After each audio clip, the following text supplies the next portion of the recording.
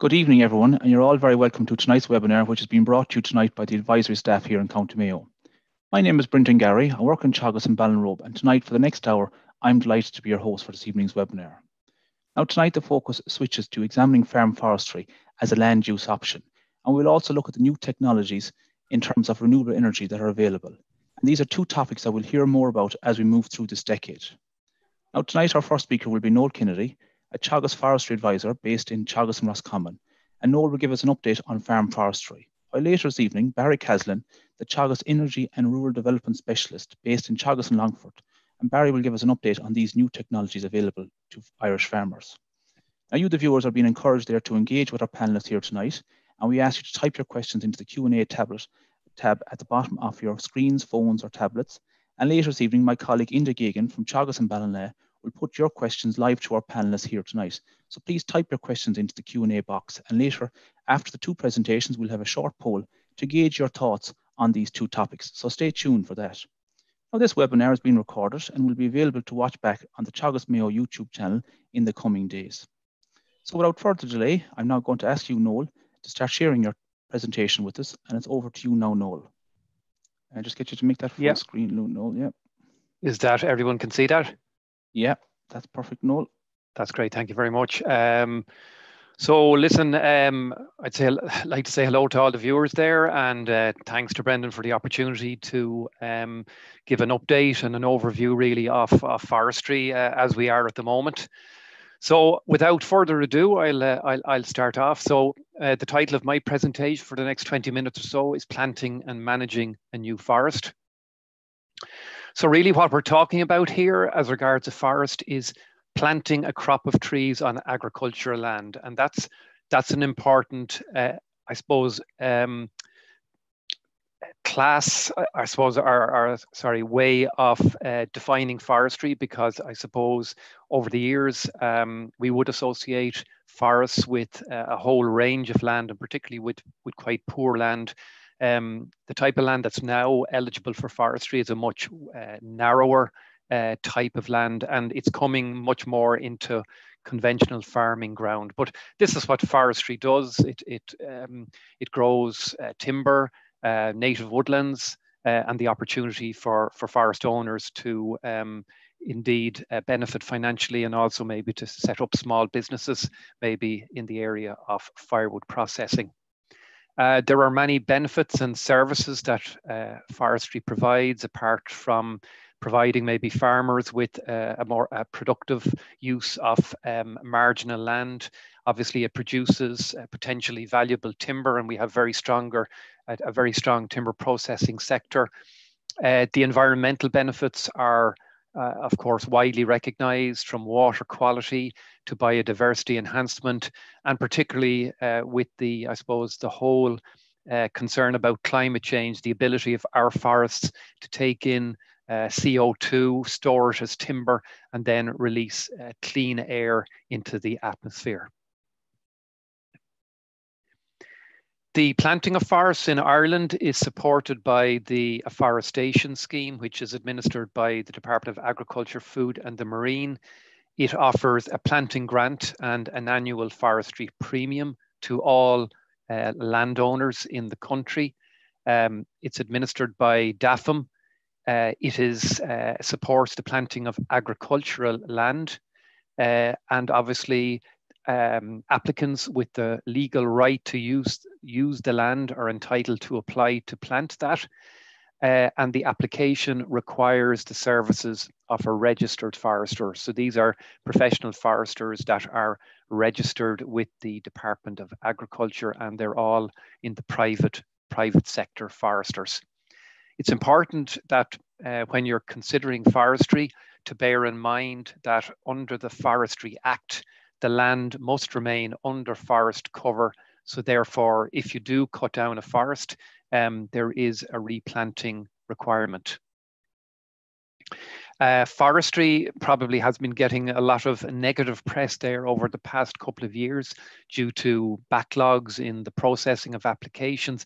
And this essentially is down to the level of environmental assessment that forestry applications are subject to, but also that there is a public consultation element to all forestry applications for planting land, for building forest roads, and for felling trees.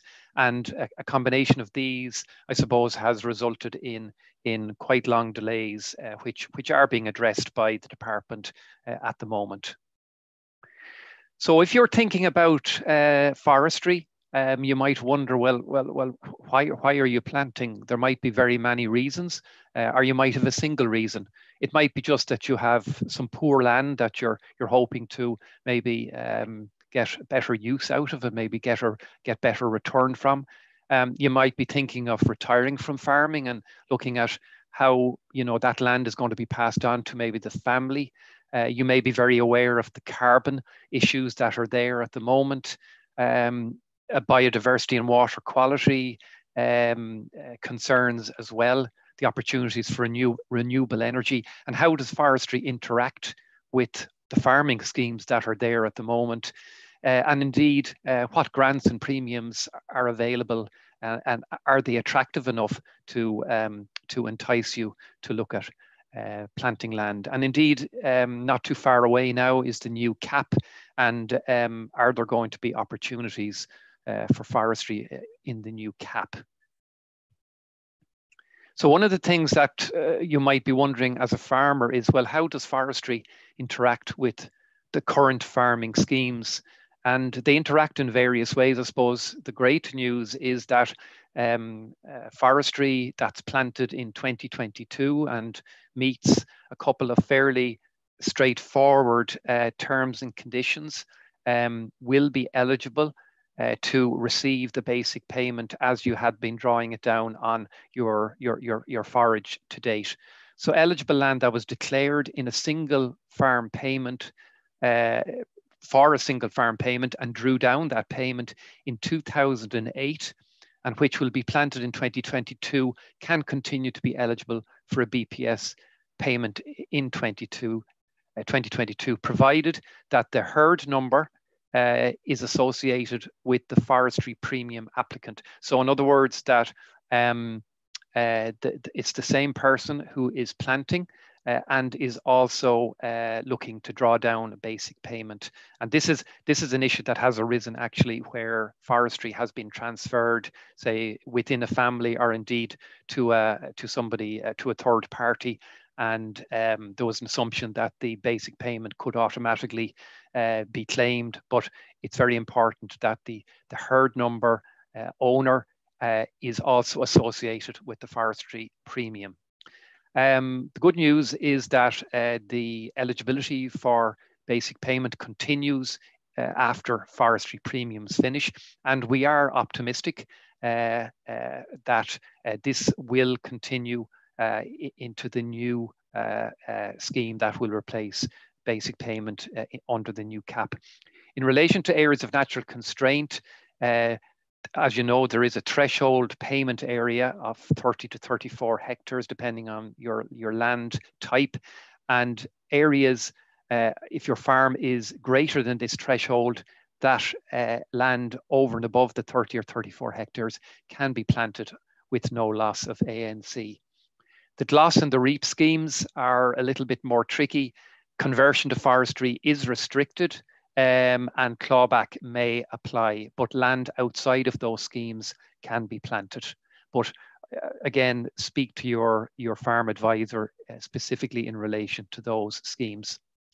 This is the list of forestry options that are there. There are 12 different forestry options there, what we call grant and premium classes. And each of them bring with them a different rate of forestry planting grant, or what we call the afforestation grant. In the one piece of land, you can have a combination of any of those particular grant and premium classifications if the land is suitable for it. So just to give an example, in Mayo, the most common planting option is what we call GPC3. That's the planting of Sitka spruce, plus 15% broadleaf trees, plus 15% biodiversity area. and that attracts an afforestation grant of €3,815 per hectare and an annual premium of up to €520 per hectare.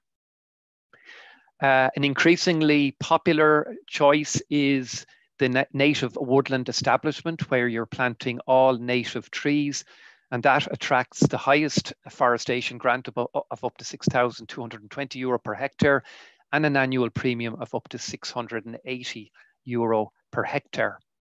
Again, there's been a lot of talk about agroforestry, where you're combining forestry and farming, and the grant here is €6,220 with an annual premium of up to €660 per hectare, but in this case, it's only paid for 5 years.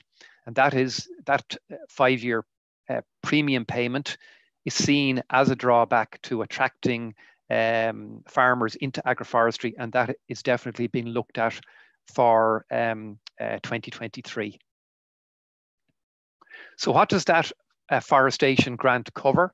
Well, in the majority of situations, it is designed to cover the full cost of planting your forest and also maintaining those trees for the first 4 years. So the idea is that the farmer or the landowner should not incur any cost from planting their land in relation to the forestry, the afforestation grant.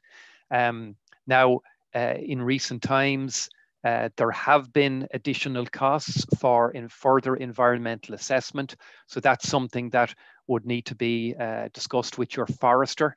And definitely it is something that the Department of Agriculture is looking at to see can they, I suppose, improve that situation for potential forestry applicants.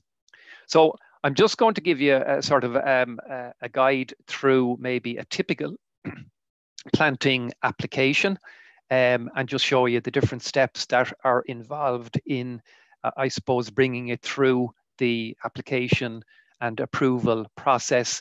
So this would be really any block of land, but this is a 24-hectare farm on, I suppose, mixed ground. When you look at I suppose there's access, so there's road access, excuse me. And I would say that good road access is very important, both in the short, but particularly in the longer term, when you're looking to have efficient timber harvesting and, I suppose, timber removal by timber lorries. So good access to your forestry plots is important.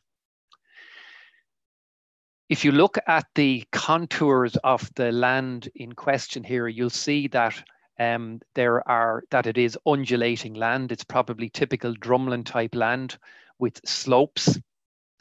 And this is the fall. Okay, so the fall of the land is very important, obviously, to optimizing the drainage of the land, and therefore that will dictate the type and, I suppose, direction of cultivation in preparation for planting.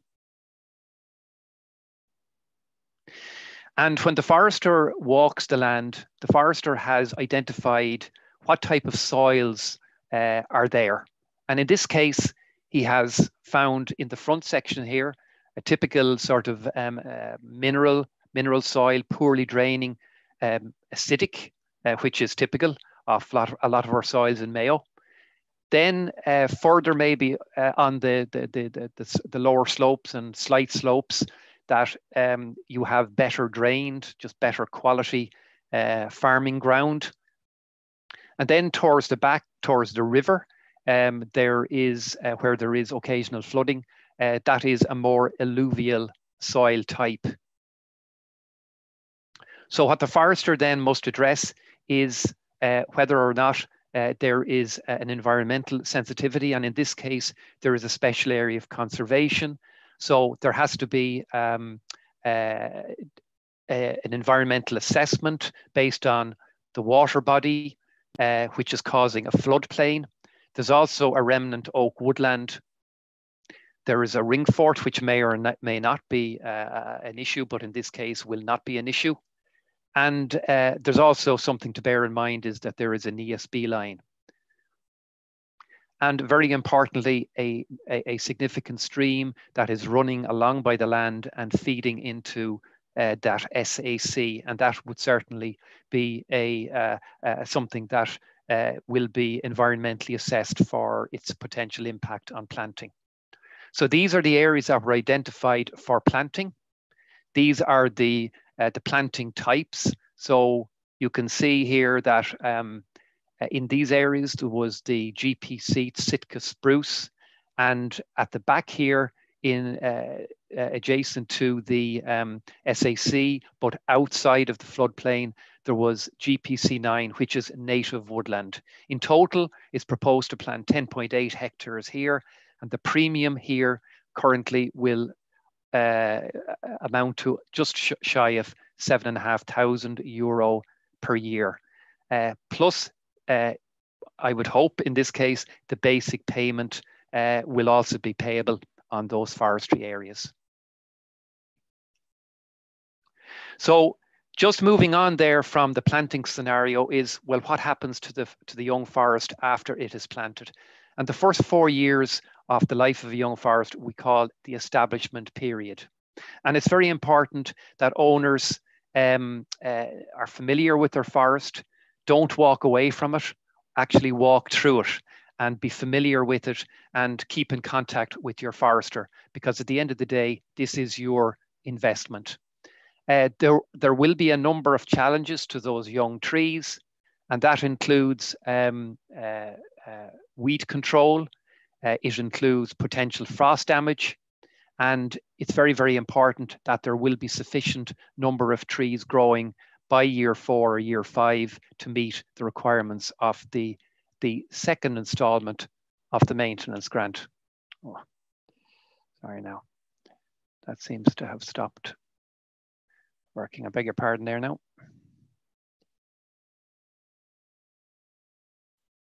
Brendan, are you seeing that okay? That's fine again now, Noel, yeah, thank you. Okay. Okay, that seems to have stopped.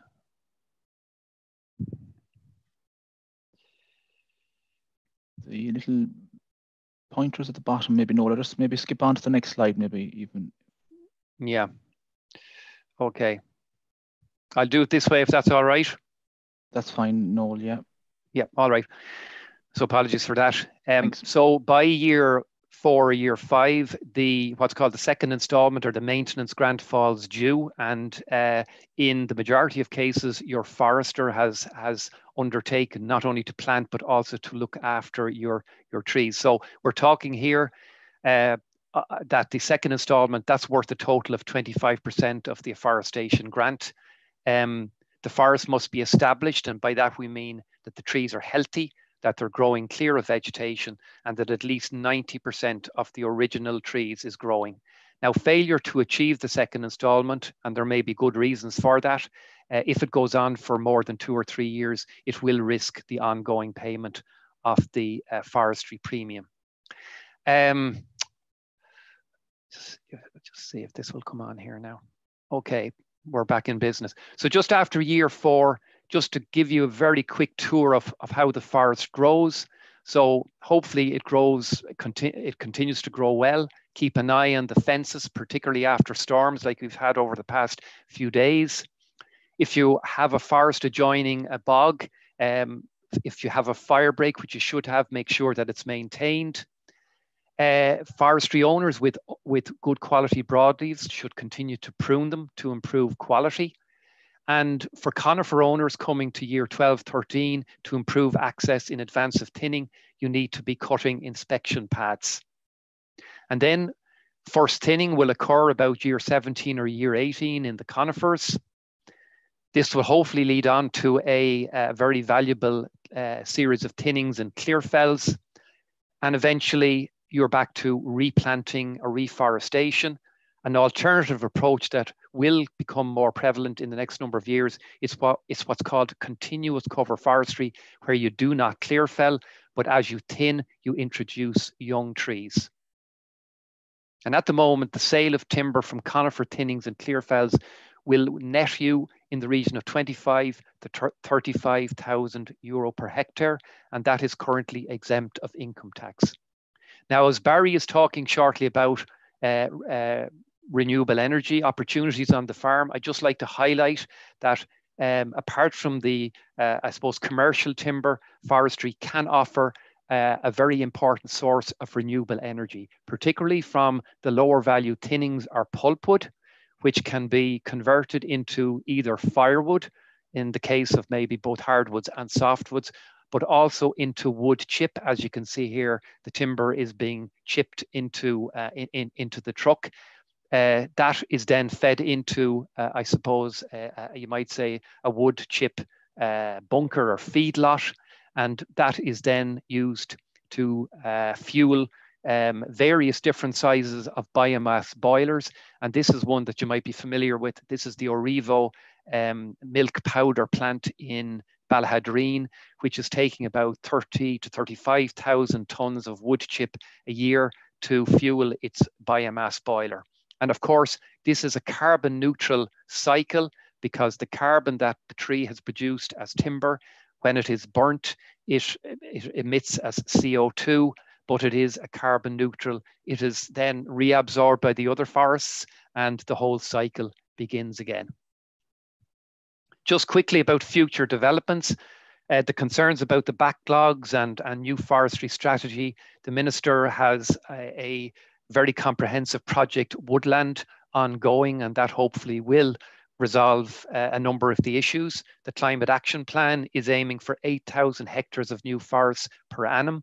In 2023, there will be a new forestry programme in sort of as a follow-on to the new CAP. There will be incentives to encourage small-scale, what we'd call native protection forests, particularly to protect vulnerable waterways. And under the new CAP, there should be new tree planting opportunities under the new agri-environment and eco schemes.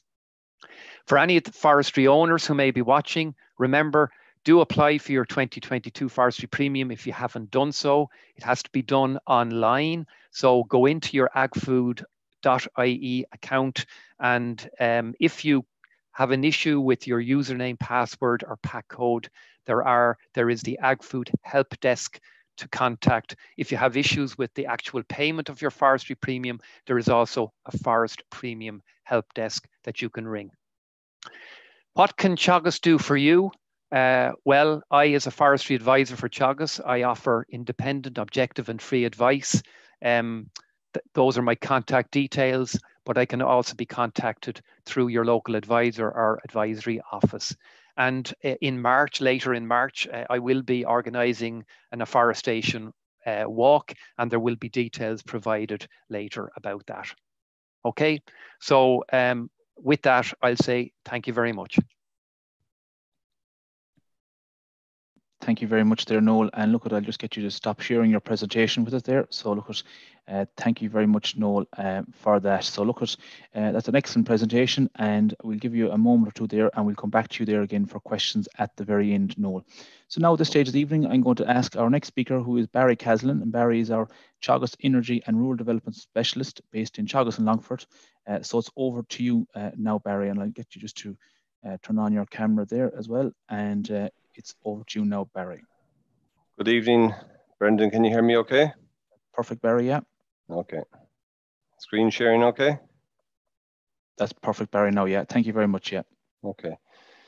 Okay, good evening, everybody. And thanks for the invite, Brendan, to speak here tonight. So this whole area of renewable energy is taking different twists and turns as it has over the years. And I suppose there's a major emphasis on this area of renewable energy, I suppose, part of our decarbonisation challenge in Ireland, not just decarbonisation for the agricultural sector, but also agriculture has a major role to play in the decarbonisation, the removal of fossil fuels in other areas, such as transport, and also in heating of buildings and heating of homes as well. So there's a lot of things happening in this area. And I suppose just want to draw your attention maybe to one area there, the energy fact sheets that are there on the Teagasc website. There's a number of them. There's over 20 different energy fact sheets that are looking at energy efficiency, and also that look at energy renewable energy technologies that could be used within agricultural situations. So I suppose if you're looking at energy in general, there's three main areas. So you have heat, you have transport, and you have electricity. We've been doing fairly well on electricity over the last number of years, and that's mainly due to the likes of wind turbines being installed right across the country. So about 40% of our electricity nationally at this point in time is coming from renewable electricity. That's doing quite well. Where we're not doing so well is on renewable heat. We're really struggling on those areas. On renewable transport, we're doing okay, but it's mainly from imported biofuels. So there'd be blended mixes of ethanol with petrol, and there's also mixes of biodiesel with diesel in our. That's already coming in pre-blended, so there's not really an indigenous industry. That section is not benefiting farmers at all, or benefiting the. It's all imported mixtures. But I suppose all of these, for them to happen, for us to have success in meeting our renewable energy targets or decarbonisation targets, you need policy in place, and you need supports, and you need incentives. And in order for that to happen, you know, the particular incentives that have been provided for electricity over the last number of years have been feed-in tariffs that have been made available to support the deployment of wind turbines. Now, there's a challenge that we have to go from 40% renewable electricity that we have at the moment up to 80% renewable electricity by 2030. So that won't be long coming around. And there is a long lead-in time between planning and all of that for this. But what's happening at the moment is there has been a support scheme introduced there called the Renewable Electricity Support Scheme. And that's an auction-based, competitive auction-based scheme. And that's really one that would be of interest to farmers, because many farmers around the country will have been or maybe will be approached by developers who are trying to put large blocks of land under solar panels or under wind turbines. And farmers have been approached to sign up option agreements, to sign up long-term rental agreements or long-term leases on that land. Many of them are, I suppose, haven't heard about this before. It's all new to them, and it can be quite confusing. But I suppose the interesting part is that the reason that this is all happening is because of this RES scheme, or Renewable Electricity Support Scheme.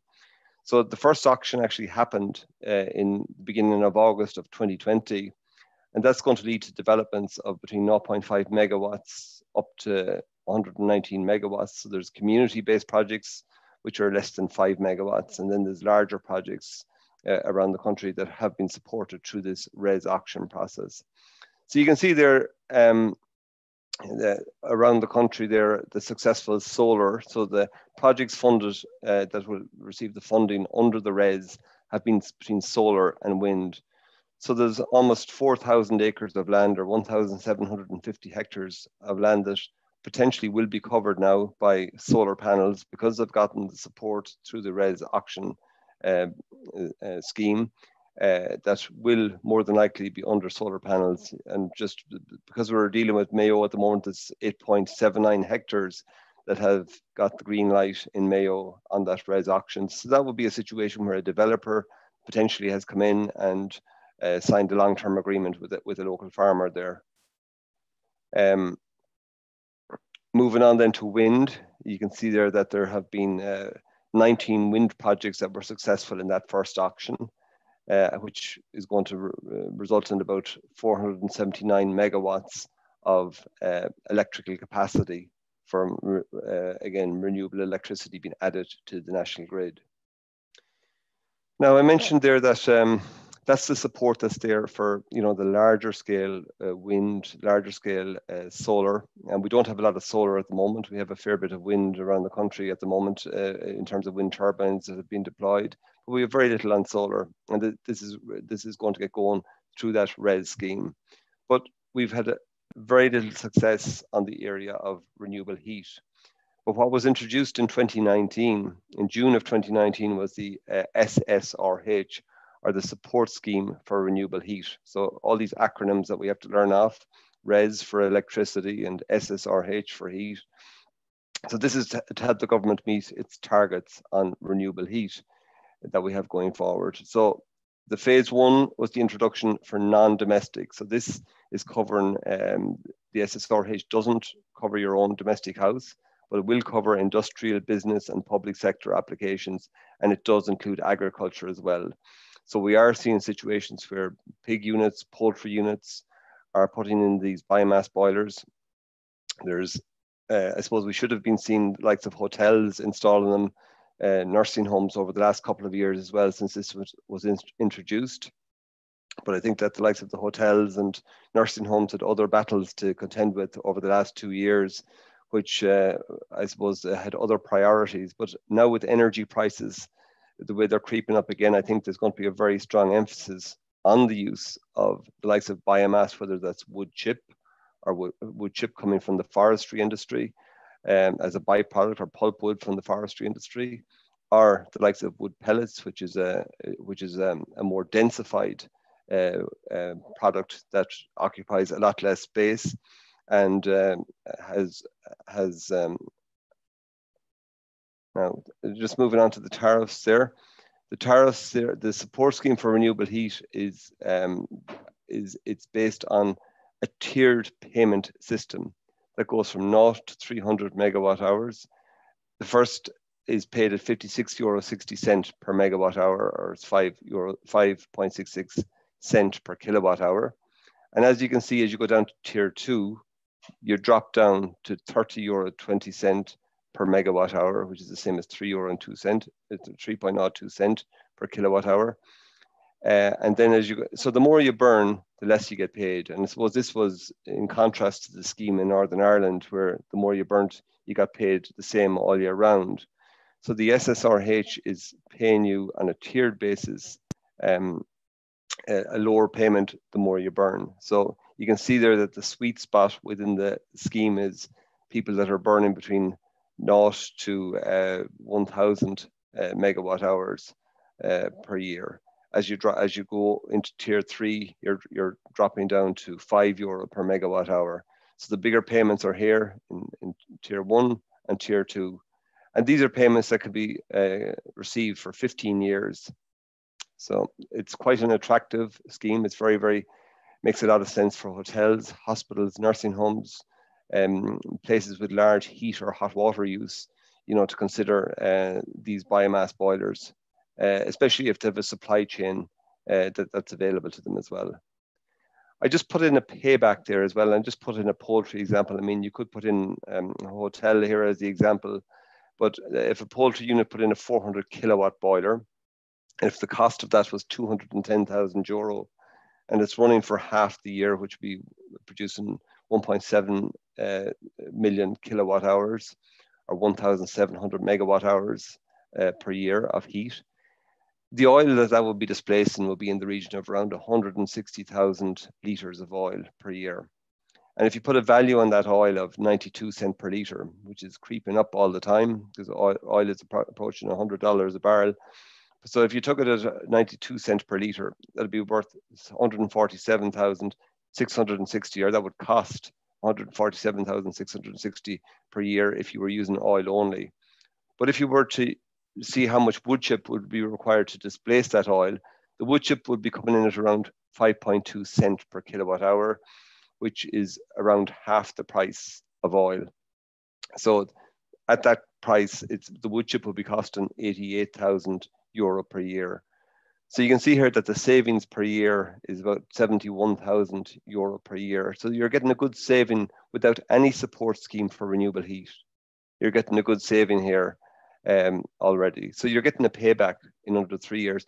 And I just changed those figures today, actually, because I had that figure down at around 66 cents, because it was hovering there for the last couple of years at around 66 cents per litre. But all of a sudden, oil has exploded in price, and the higher the price of oil goes, the quicker these paybacks. This payback was around 6 years. Now, when we add on this payback is down to 3 years now at this stage without any support scheme for renewable heat. So you can see where we add on these tiered payments that we had on the previous slide. So coming from here, and we add on these tiered payments here of tier 1 at 16,980, tier 2 at 21,140, and we do creep into tier 3 here based on the megawatt hours of heat that we're generating here or using. So it's a total of 40,120. When we add those together, that's 111,280 euro of a saving, which is given a payback in just around 2 years.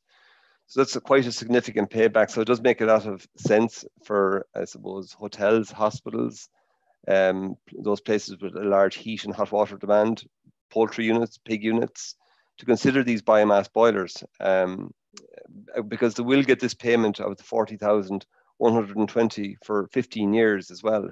So that's quite an attractive situation. I suppose there's an opportunity here for farmers to sell renewable heat. These are the opportunities that will be coming here. So farmers can sell renewable heat. It doesn't help necessarily decarbonize the agricultural sector by selling the heat, but it does help decarbonize our energy sector, which is a big challenge to decarbonize as well. There's opportunities here for, I suppose, farmers like structures, and the structures are there for the selling of milk to the dairy co-op. Structures are there for selling beef to the meat factories, but we need those structures for renewable energy products as well. So we will need to see the development of more biomass trade centres where this pulpwood from forestry, it could be purpose-grown energy crops like willow or miscanthus, or it could be fiber crops from forestry that are fast-growing, that could be assimilated in a local biomass trade centre and chipped, dried, and delivered into the end user in the shape or format that they require, whether that's in chip form, whether it's in pellet form, or briquette form. There's different ways that they can be all processed for the end user.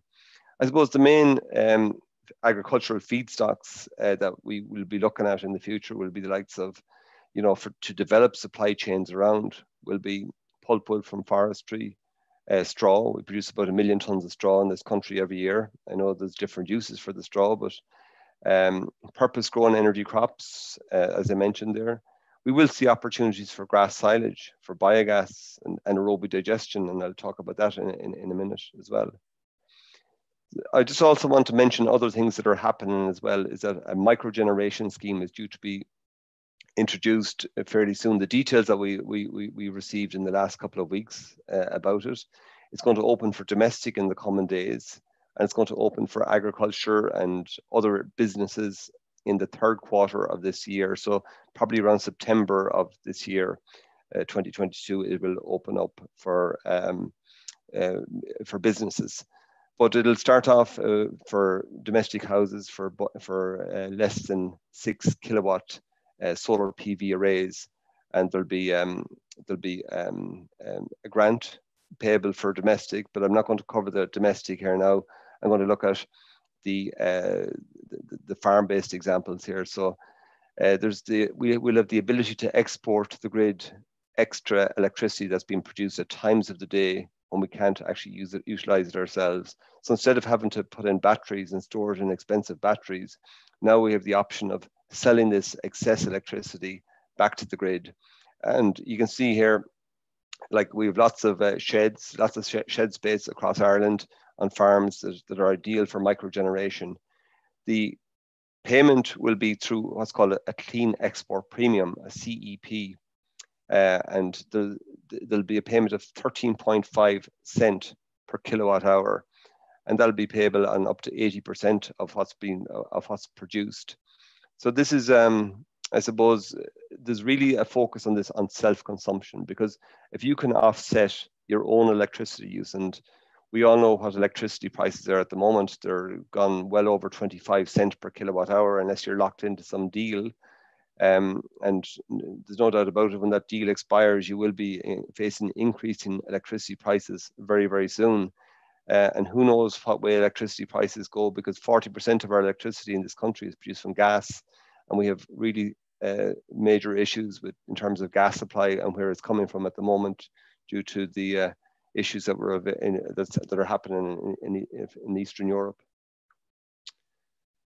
I just wanted to make you aware as well of the TAMS grant that's available of 40% for most farmers and 60% for young farmers.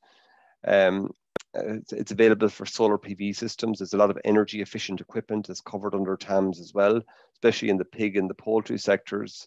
Heat exchangers are available for dairy as well. So TAM also supports battery storage up to 6 kilowatt peak. Large farmers can claim an SEAI, the Sustainable Energy Authority of Ireland. They have what's called Better Energy Community Grants of 30%.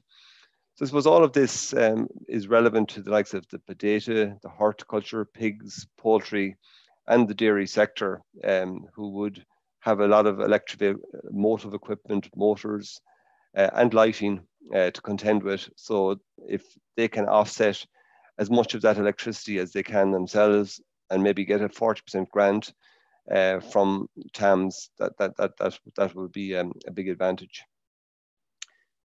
I just wanted to draw your attention as well to other things that are happening around the country is this Project Clover. And the picture in your top right corner is that of an anaerobic digester or a biogas unit. That's a very small scale one now.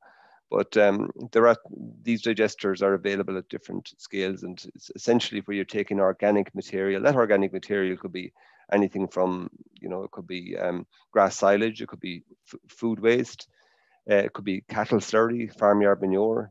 They can be the feedstocks that go into it. And I suppose the key thing with these digesters is that you have feedstocks to keep it fed all year round. But I suppose most digesters across Europe and Germany and other places like that, they're based on CHP, or combined heat and power, where you're producing heat and electricity in the one process.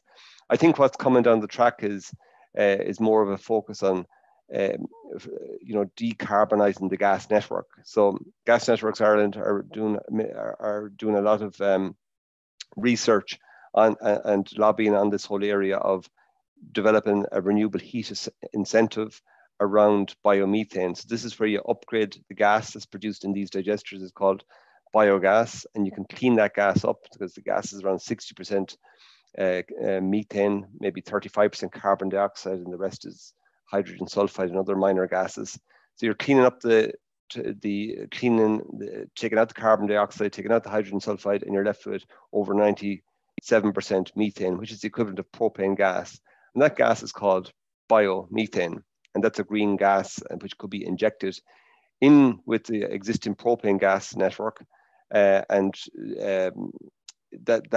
a possibility that we will see that happening through government support in the near future.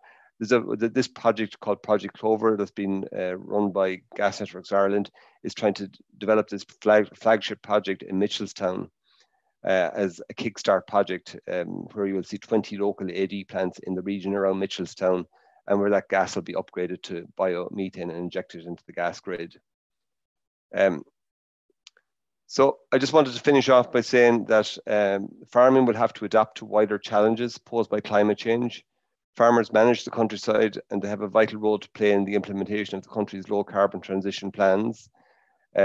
Standardised environmental labelling of food, including carbon, supported by farm level emissions and accounting, will be playing a greater role in the future. So you probably will see, the labelling of food, of butter, of milk, etc. And a lot of this will come back to the farm and the emissions that are associated at farm level as well. Farmers are going to need access to independent and cost-effective advice, on-farm demonstrations and information related to nature-friendly farming practices and energy options. I think there's a whole learning curve required here.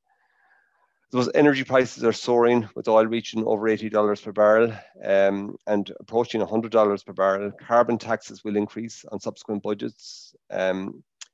We can use proven technologies. We don't need to reinvent the wheel. We're coming from a low base here in Ireland, where we haven't really adopted these technologies over the last number of years. We can learn what has been done in other European countries and take those lessons to, I suppose, go forward with a better strategy as regards adopting renewables in this country. So hand it back to you, Brendan, after that. Thank you very much. I'll stop sharing here. Thank you very much, Barry. That's excellent there, an excellent presentation.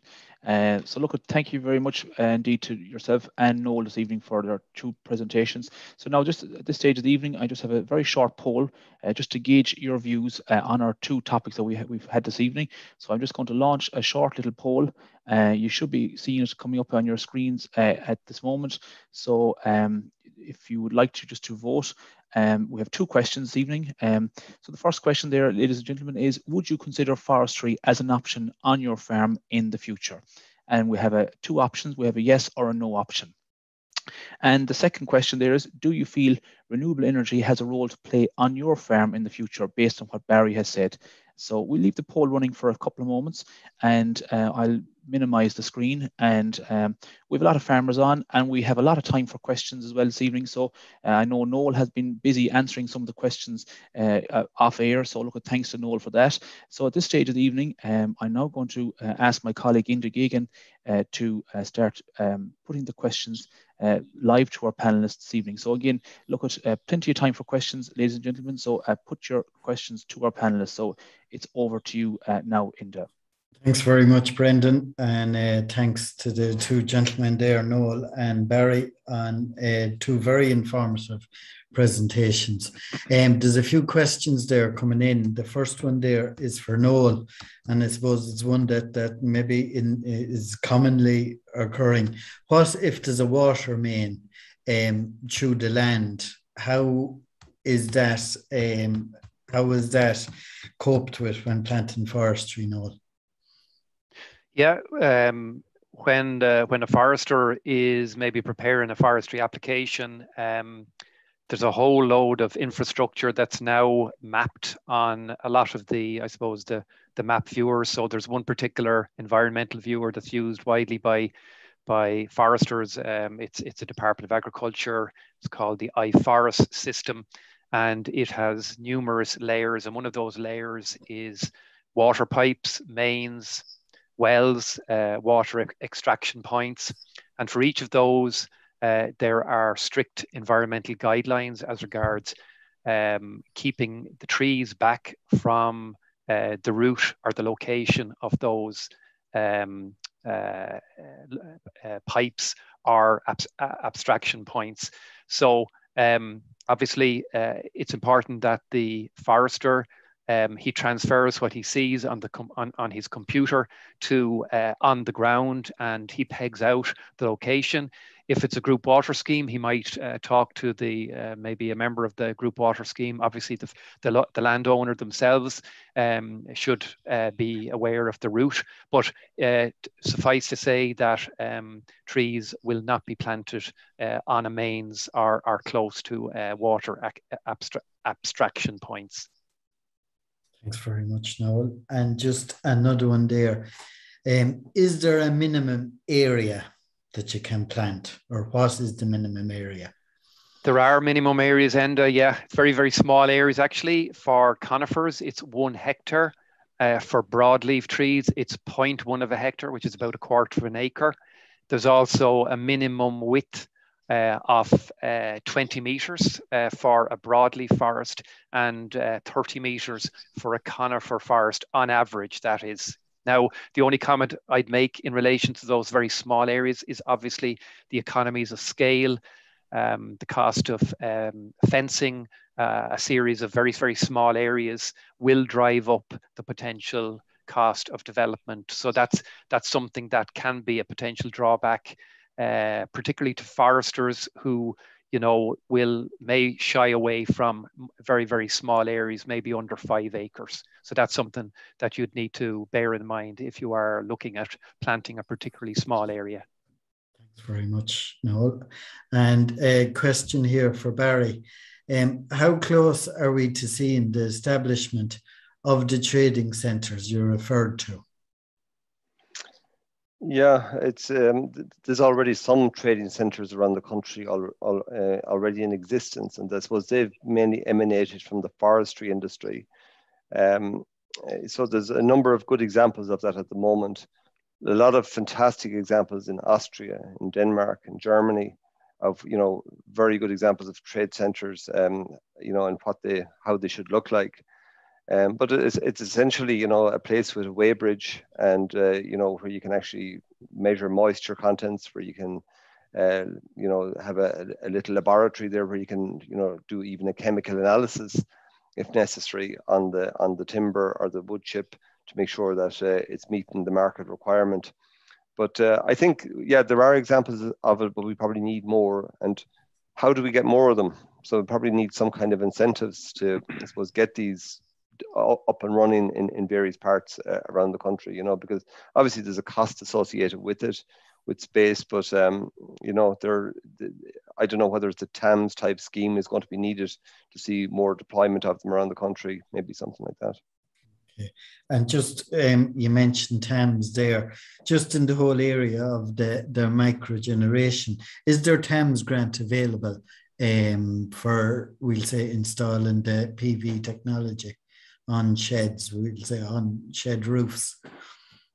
For the micro generation, is it? For the micro generation, yeah.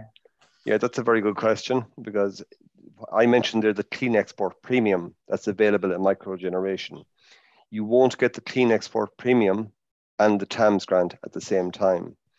But what's available, and what may be an option for some people when this comes available, is called a clean export guarantee. And this will be paid by the utility. So for example, if you're dealing with Pinergy or Electric Ireland or SSE or Panda, whoever your electricity supplier is around the country, you can lock into a clean export guarantee with them and forfeit the clean export premium payment, and then you can get a TAMS payment and the clean export guarantee together, but you can't get a clean export premium, which is this payment that's there for 15 years. You won't be able to get that and TAMS together. Okay, thanks very much, Barry. And just another question there. You mentioned about some of these solar farms and that, and options, we'll say people being signed up for options. What would your advice to a farmer if he's approached by either a wind farm or, we'll say, a solar farm to sign up? What would your advice be there to them in terms of the legal end of things and that, Barry? Yeah, it can be very daunting to read a contract. So the first thing that's put in front of you is a heads of terms, which is the terms and conditions essentially of an option agreement that will eventually turn into a long-term lease. And farmers are being asked to sign this, and they're what's called exclusivity agreements. And I suppose if a developer goes into an area, their biggest concern is that if the farmer is trading them off against another developer, that you're trying to get better prices out of them, or better prices per hectare for solar or per turbine, whatever it may be, the development that's going on, that this developer is paying for the planning and the grid connection associated with that particular project. So they want to make sure that they won't be out of pocket by the fact that the farmer goes off with another developer on that same area of ground. So that's their concern. So you can see it from that perspective why a developer needs to lock a farmer in to make sure that they're not spending money wastefully, or that it's a point is exercised on their behalf. So I think what's key to all of this is that you do bring this lease agreement, this option agreement, to a solicitor who understands energy. And not all rural solicitors understand energy law, because it can be a very complex area. And sometimes they send this to some other law firm that understands the legal context of it, and to get it run over by maybe another law firm. But there are lots of legal firms out there who are very, very expert in this area, and they've brought in that expertise by partners within their firms who are well capable of answering those kind of questions. So I would advise them to make sure that it's goes to the right solicitor, because this is something that you're locking into for 25 years. Your land is going to be, under a long-term lease, but it does take some time. There is a lead-in time. So during that option period might be for 3 years, for 4 years, generally for up to 5 years. And that gives the developer that bit of time in order to get their ducks in a row, to get their planning permission sorted, to get their grid connection sorted. Once that's all done, then they're ready to go to a res auction. And if they bid in the res auction, like the one I described in the presentation earlier on, and if they're successful in that auction, then they can tell the farmer, we need you to get your cattle off the land in the morning or next week because we're moving in with the solar panels, and this 20-year lease or 25-year lease is going to kick in from next week. And so it is important that you go to a solicitor. There's other issues as well, Enda. We could spend a good while talking about this, but there's issues on the taxation side as well to be conscious of, that, you know, that at the moment you will qualify for agricultural relief on the land. It is deemed agricultural land, but who knows, in subsequent budgets that could change, that agricultural relief may not be available, but it is there at the moment. So it is important that from a succession point of view, that you explore all these options about, you know, how the land, you know, whose name is it going to be in when the option agreement and the lease agreement is all pulled together.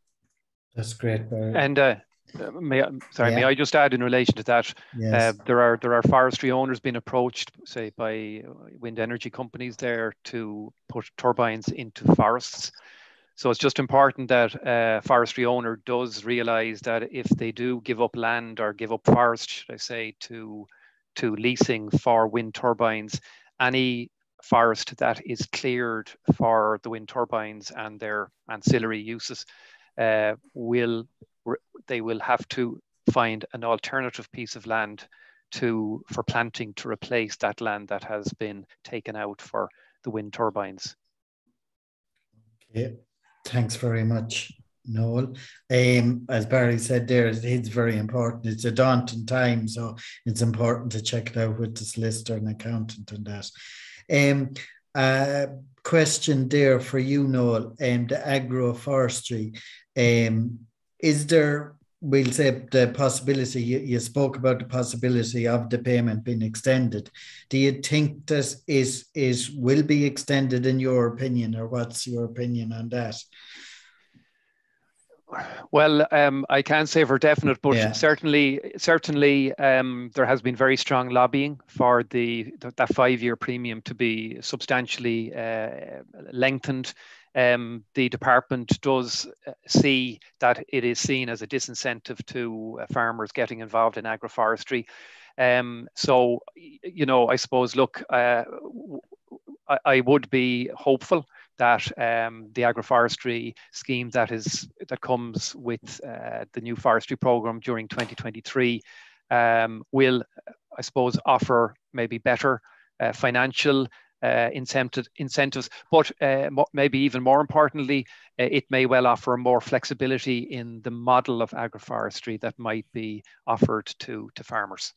Thanks very much, Noel. And is there many examples of agroforests in the west of Ireland, in Mayo, for example?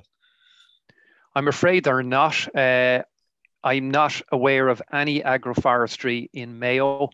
There are 3 or 4 in Galway, and indeed I had a farm walk on quite a recent agroforestry plantation there in Headford.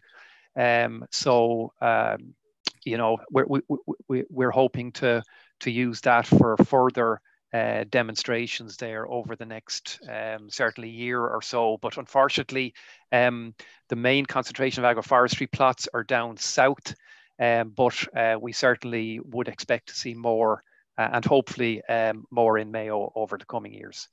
Thanks very much, Noel. Question for Barry there. Do you think the power purchase agreements have a part to play in encouraging farmers to install renewable energy technologies on their farm? Yeah, I think power purchase agreements will be very, very important. I mean, there's possibilities for farmers also to have private wire networks, whereby, and this is something that's really happened in the UK as well, where you will see a private wire network where a farmer could maybe build a digester and supply electricity maybe into an industrial estate. Supply maybe heat along with that into the industrial estate. But private purchase agreements, you know, between a third party, that's the producer of the electricity, and the end user of the electricity, it could be a utility, they will have a major role to play in the future. Yeah. Thanks very much. And we'll say just there a follow-on comment from the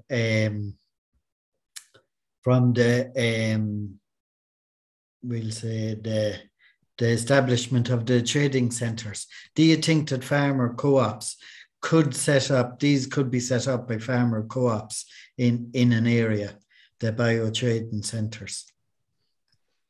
Yeah, I think the farmers trust the co-op ethos because they're familiar with that from the dairy industry, and I think it's a trusted method of cooperation. So yes, I think that the co-op ethos is a good way of doing it, and already there is a very good example of a co-op in Waterford around energy, and there will be, I think there'll be more of those around energy in the future. Yeah, and I mean ICOS are already, you know, looking to get more, I suppose, energy type cooperatives up and running. So I think there's an emphasis there on this area as well as the dairy type cooperatives. Yeah. Okay, and Barry, finally, then I'll leave you with a very easy question to answer. Why are energy prices so high at the moment? Oh God, that's yeah. I suppose like if you look at the amount of electricity that's been generated from renewables at the moment, it's increased hugely in Ireland, you know, in recent years, and 40% of our electricity at the moment is being generated from renewables. But there's also 40% of our electricity is being generated by burning gas, and 10% then is coming from burning oil and coal as well. So there's a big dependency on fossil fuels. And that means that we're very susceptible really to, I suppose, changes in their prices. And as the price of gas, and particularly it's increased hugely on wholesale markets in recent months. And I suppose, you know, the global economy is recovering from the effects of the pandemic as well. That has had a major impact on it also. There's a real surge in economies, and there's bottlenecks that are being created there at the moment, and that's putting an upward pressure on prices in industries everywhere. I suppose so. That's the real. And then I suppose there's been other issues there as well. There's been two, from an Irish perspective only. There's been 2 power stations that have been out of action and that's partly due to COVID. There you had the gas-fired plant at Whitegate in Cork, and you had the Huntstown plant in Dublin. And both of them together, they supply about 15% of Ireland's entire electricity. So that has been an issue, but I think the one at Huntstown is back up and running again since late October, so that has taken some of the pressure back off again. And there was also issues with lack of wind, because, you know, there is an issue there as well, as this transition from you know, fossil fuels to renewables.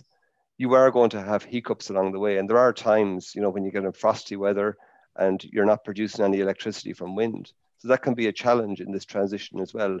And we will see new technologies evolving with demand-led pricing in relation to when we turn on our washing machines or dishwashers. And you will see different prices coming with smart metering in the future to contend with that issue of, you know, the fact that, you know, renewable electricity is coming from intermittent sources when the wind is blowing, when the sun is shining. So, you know, do we turn on our devices at those times when there's a higher availability of those resources? Is probably something we'll be looking at in the future as well. But that's really a summary of why wind hasn't been blowing at times when we needed it, and that has caused a higher demand for fossil fuels as well. Thanks very much, Barry. So I'll hand back to Brendan, and thanks Barry and Noel for answering the questions. Yeah, thank you very much, Enda, as well. And indeed, some great questions there. And thanks again to our panelists here. Just before we finish up this evening, we conducted a short little poll there at the start of this evening at the end of the 2 presentations. So just to show your viewers what the exact results were. So we're just going to share the results there with you all. So the first question that we asked you there this evening was, would you consider forestry as an option on your farm in the future? and 51% of the viewers this evening indicate that they would, indicate that they would be interested in forestry, with 49% indicating that they mightn't be interested at the moment. Certainly, in terms of question 2, there was a clear winner. The question was, do you feel renewable energy has a role to play on your farm in the future? With 92% of our viewers who voted this evening, it was 75% of our viewers voted, and 92% of those felt that renewable energy has a role to play on their farm in the future. So certainly that has maybe an emerging area of interest for a lot of farmers this evening. So finally, just to conclude this evening, we're out of time and we're gone slightly over, but I'd like to thank you at home this evening for staying with us, engaging with us. Special thanks to Barry and Noel for giving great presentations with us. Thanks to Enda for sharing the questions and answers this evening with us. And indeed, we hope that you found this webinar very beneficial. We will be getting the recording uploaded to the Teagasc Mayo YouTube channel in the coming days. And indeed, so keep an eye out for that. All our other webinars from this previous series and indeed the current series are also available there on that Teagasc Mayo YouTube channel. So check it out there for all the latest videos there in the region as well. All that's left for me to say is that we'll be back again next week for the final episode in this spring series, where we will be having a dedicated organic farming seminar and webinar, which is very timely due to the new organic scheme, which was launched recently by the Department of Agriculture a number of weeks ago. So put that date in your diary for next Wednesday night, 2nd of March at 8 p.m. And indeed, you can join again using the same link as this evening. So it's good night from us all here in County Mayo, and see you all again next week, and stay safe, folks. Nice. Thank you. Bye-bye.